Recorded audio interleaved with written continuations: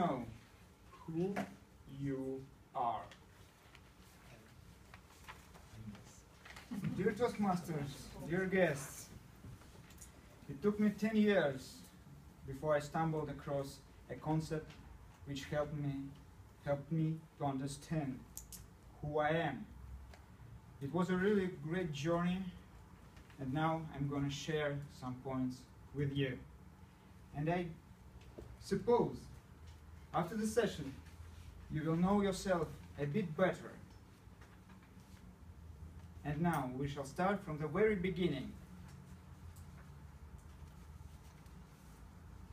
I also suppose you know this guy in the middle, Carl Jung. He is a famous psychologist, and based on his work, two ladies, both Briggs, mother and daughter, developed a system, a methodology to somehow classify humans' psyche. So tonight, we are going to be a part of experiment, mostly you, because all the presentation will be devoted to you, and you are to choose 4 letters at the end of the meeting, and the chosen letters will be your type. It's really easier to show you what I mean than to explain it. The question for you: where do you get energy from? It's either from the inside, it means you are getting energized when you are alone, or from the outer world, when you are among people, when you are outside. It's extroversion.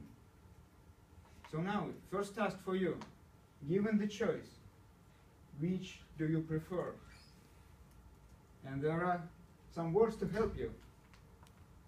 Please memorize the first letter.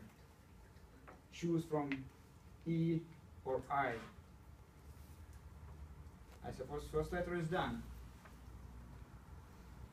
The next question will be: how do you take information in?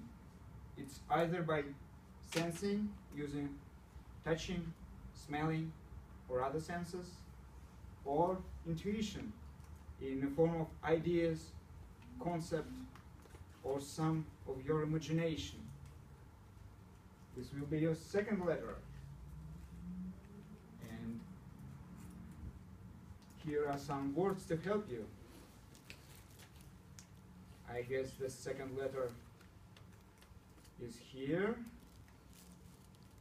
Let's go to the third one. Are you a thinker or are you a feeler? How do you make decisions? It's either by pure logic, which means thinking, or you just feel like it is right to do. Then choose feeling. And again, for the third letter, some words to help you out. I remind you that now we have 3 letters to memorize. So make your choice.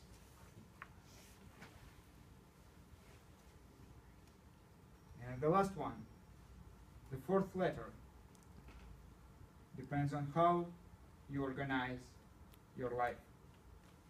It's either order and planning for judging, elsewhere you are perceiving, you have free mind, you do spontaneous things.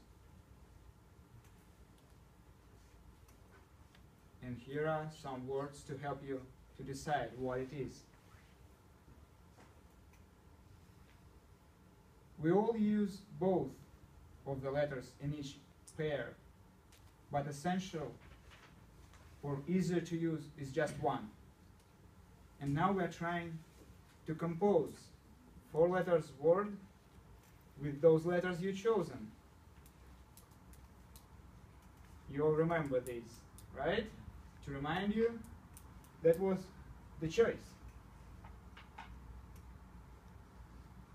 please choose again, and if you memorized it, that will be the starting point.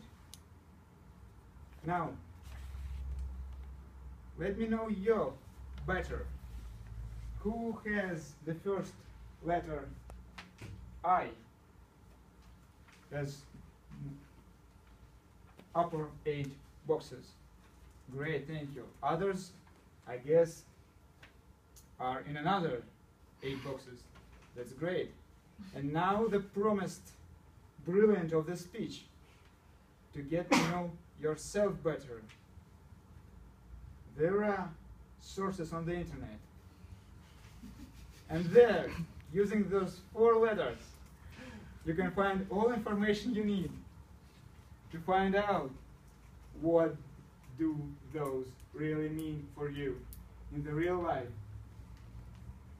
And Mr. Toastmaster, you're next. Thank you.